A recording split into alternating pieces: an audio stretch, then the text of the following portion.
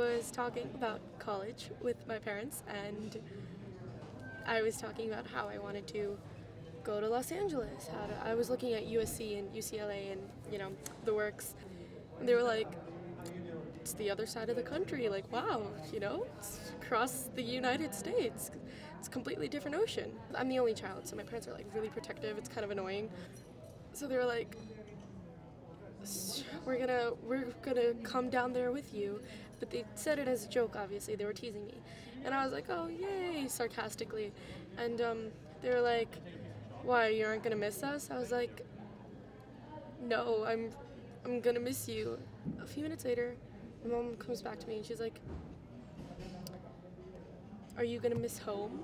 And I was like, oh my god, yeah, I'm really gonna miss it. It's gonna be a really hard time, but I kind of want to get out there and like do my own thing. I didn't mean that. I'm not gonna miss home at all. Oh my goodness. Okay, so like I like to think of it this way. My parents, my relationship with my parents is like a rubber band, and they pull it farther back. They pull me farther back to them. So when it comes time to let go, I'm gonna go a lot farther. So I'm not really gonna miss home. I want to leave. I'm probably not gonna miss them all that much. Like, I know it sounds awful, but even when I go away to like sleepovers and shit, I don't miss them. Is that bad? I think that's bad. I think that's a little bad. I'm sorry. No, I'm not. I'm being honest. It's who I am. I'm very independent. I'm probably not gonna miss them. I'll have to call, but yeah, I'm not gonna miss them.